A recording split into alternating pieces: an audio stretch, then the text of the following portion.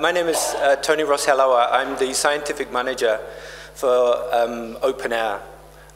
Today, I'll just give a brief presentation to tell those of you who aren't familiar with OpenAIRE, which a lot of you will be, a little bit about OpenAIRE and why we are involved with the field of open peer review. So, OpenAIRE is an e-infrastructure for open science. We are with an EC-funded project. We're now in our third phase of project funding. We've been going since 2009. And our mission has evolved along with the open access policies of the European Commission. So we were funded by the European Commission to help implement and monitor their open access policies. The European Commission, since 2008, had a pilot on open access. We helped disseminate information on that and monitor levels of compliance with the open access.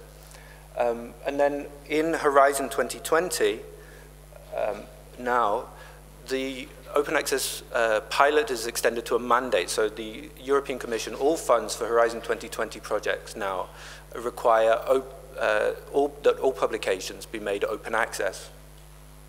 The mandate is a green mandate. So even if you publish in APC journals, you still must deposit within a repository, deposit your paper within a repository.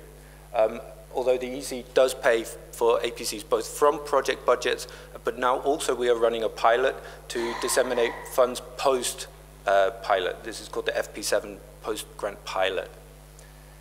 And then becoming more progressive with open science, the European Commission at the start of this year had an open data pilot. This was for about 20% of projects in Horizon 2020. In the same way as the open access pilot, and this was projects had to commit, taking part in the pilot had to commit to making all the raw data that underpins claims in scientific publications. They had to commit to making that openly accessible. We've just found out that from 2017, this will now become the word isn't mandate yet, but it will become open data by default. Lots of very easy opt-outs if you have concerns over sensitivity or competition or so on. Very easy opt-outs, but open data will become the default within Horizon 2020 from 2017. And so we can see here the evolution. The key concern at first was open access to publications. This was really, and for the European Commission, it was the key. And for OpenAIRE, it was the key. OpenAIRE stands for Open Access Infrastructure for Research in Europe.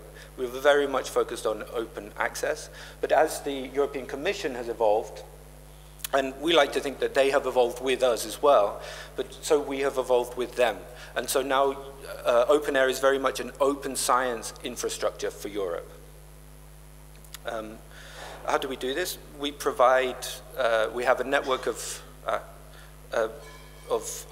national open access desks that provide awareness and help to harmonize and align policies, that provide support and training in how and what open science is, how you do it. We also provide interoperability and services. So we have, on the one hand, this human network, and on the other side, a digital network. The current project phase is OpenAIRE 2020. It has 50 partners from all over Europe. We're in every EU country and more. And we consist of data centers, universities, libraries, and especially repositories. To talk a little about the human infrastructure of OpenAIRE, the human infrastructure, the backbone of it is the network of national open access desks. So we have local representatives in every European country, every EU country and beyond. So we're also in Norway, Turkey, Serbia, and so on. And they provide local support for open access training and support.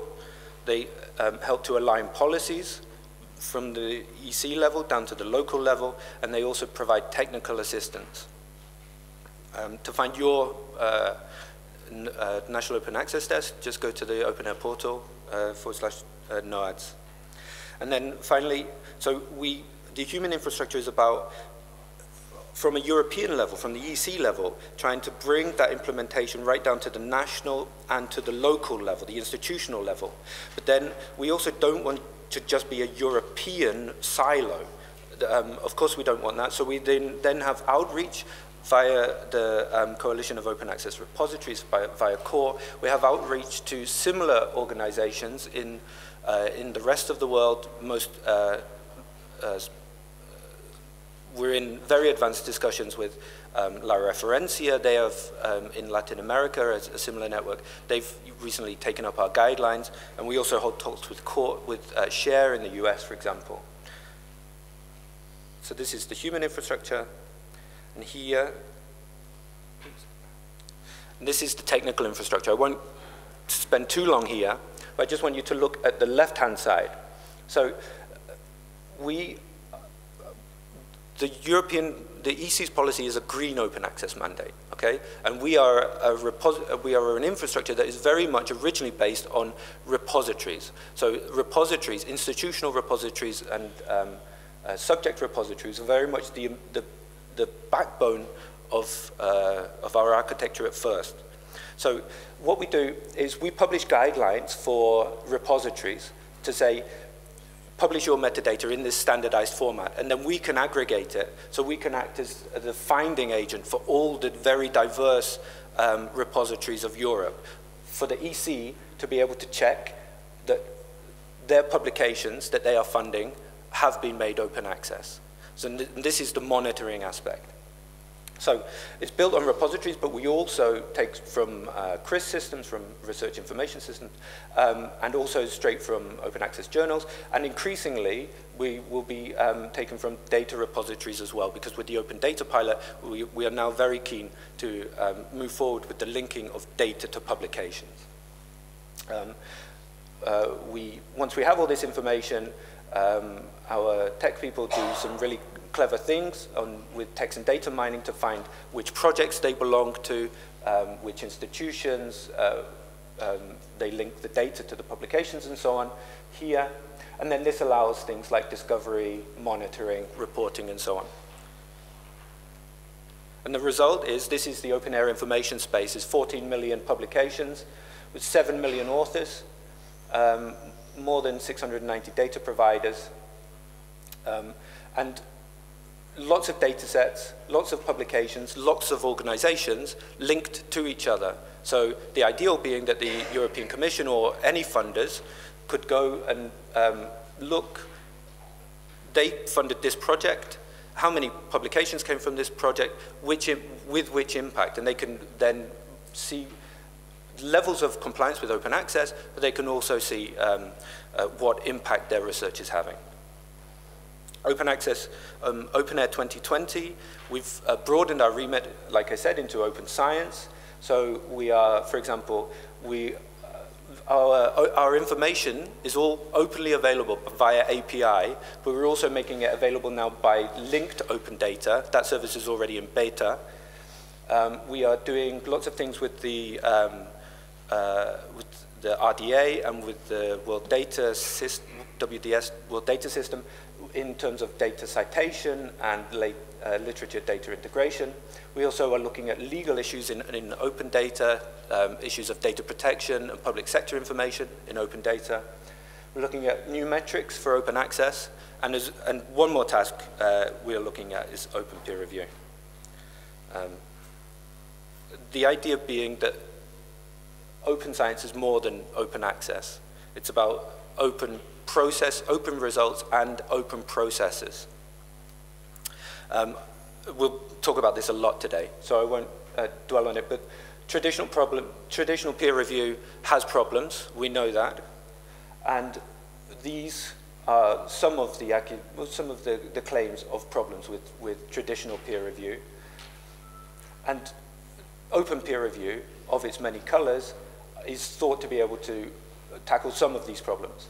So one thing that I would like, in the breakout groups this afternoon, one of the things that I would really like to work on is the question of what is open peer review, because I think a lot of people, I think sometimes we make competing claims and we're arguing past each other, because if I say open peer review helps with incentive, if you have a different model of open peer review in mind that doesn't have anything to do with incentive, you'll say, no, this is stupid. So I think one of the main problems that we have, and that a forum like this, and going forward, maybe we can work on this together, is to define what we mean by open peer review. And for me, it's an umbrella term. Traditionally, peer review is anonymous, at least usually single or double-blind. So it's anonymous, and it's selective in that the reviewers are usually selected by editors. And it's opaque in that the reviews, neither the reviews or the process are made public. So my conception of open peer review is any type of new peer review that changes one of these factors in order to tackle one of the perceived problems of peer review. So openness in peer review for me means either absence of anonymity, so open identity, or self-selecting reviewers, meaning open participation, perhaps here also open commentary comes into play, or public processes and public reviews. And this would be open access peer review, I suppose. What is OpenAIRE doing? So we've been doing a landscape scan of initiatives and models and so on. We will have a report coming. We will put out a stakeholder survey in July on specific issues. And we've also used the infrastructure, the OpenAIRE infrastructure as a seedbed for small-scale experimentation with open peer review. The first one today was from Open Edition. My French is not so good, but Pierre Monnier is here, and he'll be chairing the panel later. This was really treated open peer review as a social rather than technical problem. They used existing technologies, so they used a blog platform, hypothesis.org, for open reviews, and they used hypothesis.is, the annotation software, for open commentary. So this wasn't about the technology at all. It was about the mediation and trying to get people involved. They did experiments with open review and with open commentary. Next, the result of a technical that we held was Josh from the, we have Josh Nicholson here, he'll speak shortly. Josh runs the Winnower, an open access journal for grey literature. And with them, the experiment was to try and incentivize post-publication peer review, specifically journal club reviews. You'll hear more about this later. And provide a platform for reviews for repository content generally and Zenodo content specifically. And then finally, Open Scholar, and Pandelis is here. He will be on the panel later as well. They produced an open peer review module plugin for DSpace repositories. This is a plugin which can be added to an institutional or subject repository, which makes it into a functional evaluation platform. Includes published reviews, disclosed identities, reviewer reputation system, and the complete code is open source and available on GitHub. Pandelis will tell you more later. So just to end, I just thought that I would give my 2 cents on where open peer review should go in future. And for me, I definitely think that we need to uncouple peer review from publishing.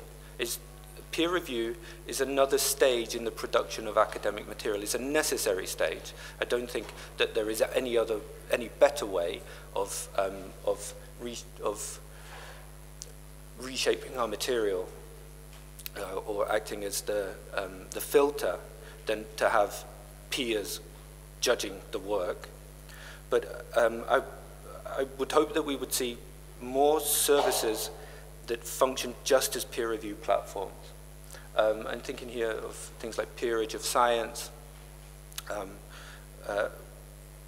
then the repository infrastructure here comes into play, because if you have repositories or preprint servers or postprint servers, and then you have a peer review module, if you have the repositories here, the researcher just puts the preprint here, you have the peer review module here, and the two can interact, then you have a functional platform to get publications to an advanced stage. You would then need, of course, need publishing software at the next stage, but so the idea then is to federate open peer review services. We need to agree, and so we need standardization. Like I said, we need to agree what we're talking about when we're talking about open peer review, and we need to agree what models we're talking about. It would be great if we could agree how we measure the effectiveness of open peer review. For example, our experiments were small scale, and a lot of the results were such that there wasn't enough critical mass to be able to give authoritative answers. It was just, this shows in this direction. But how do we make studies, such studies, comparable so that we can use them to build an evidence base to say what works in what circumstances? This is something I think that we should work on.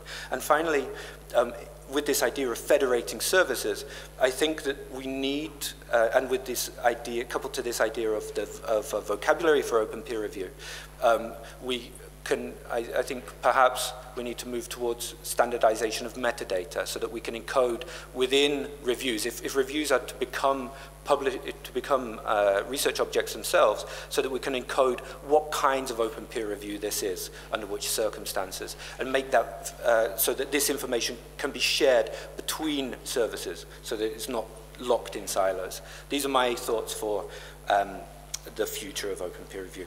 I thank you all very much for coming today, and I think we're going to have a really great day. I hope everything goes as planned. I'm sure it won't, but I hope you bear with us if it doesn't.